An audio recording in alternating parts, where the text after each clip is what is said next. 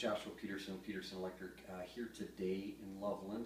Had a unique service call. They texted me last night, I texted them and tried to get this call in here today, but the electrical range, one of the bus bars, it's a terminal block, and the hot leg on the black side, the phase, bumped off and hit this doghouse here, which covers the range back side.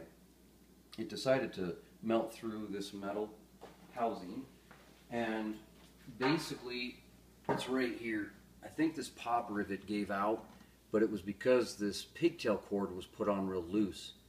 And keep in mind, it can only take 5 to 10 years, but over time as that heats up, especially in self-clean at 6 to 8 hours, that being loose, any resistance of that not being tight can create heat over time, and heat creates that carbon dust, and then therefore once it starts to do that, it insulates itself, and then literally the electrons are not flowing properly, and you can start to overheat this side of the phase. And in a range, always one side's a little bit higher in a phase than the other because it's running the 110 side of the electrical clock and self-timers and things like that. But anyways, that popped off, that hit here and smoldered, and then it decided to burn through almost to the drywall. So thank God the drywall has a 2-hour fire rating, and the range had another, I don't know if that was a 2-hour fire rating there, maybe she said maybe about 30 seconds, but at least something was there to protect it. So again, keeping everything housed inside of a compartment, as well as even these electrical range connections in this wall have to be in a 2-hour fire rated box.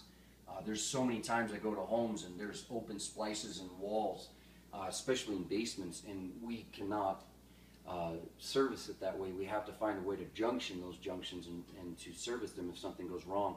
The other thing is that she had a GE breaker, and I'm not going to say anything bad about GE because they're a bigger company than me, but let's just say that I put in Siemens and I put in Square DQO for a reason. This has had a little bit of issue with tripping. I think it's only about 5 years old.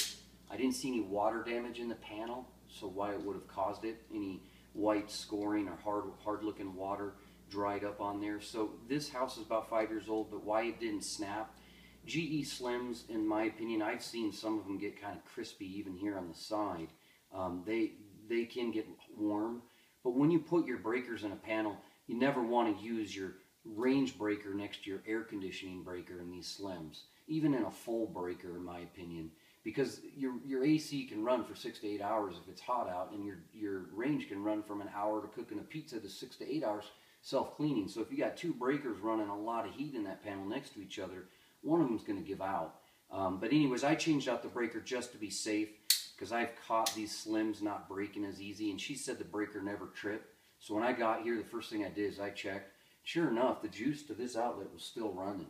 So that's a little scary, and it didn't hit phase to phase. It only hit a grounded side, which is your neutral, to the hot conductor, because the grounding conductor never got hit until it finally hit here as well, and then it jumped. But anyways, guys, thanks for joining us, and we'll see you next week.